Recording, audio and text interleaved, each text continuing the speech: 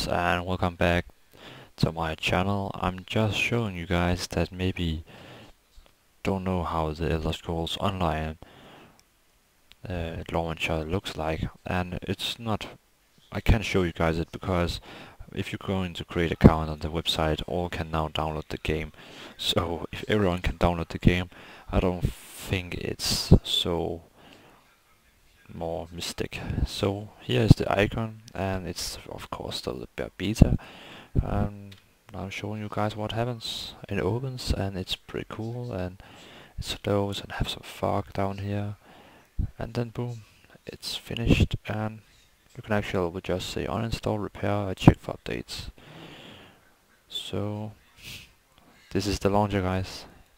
Have fun.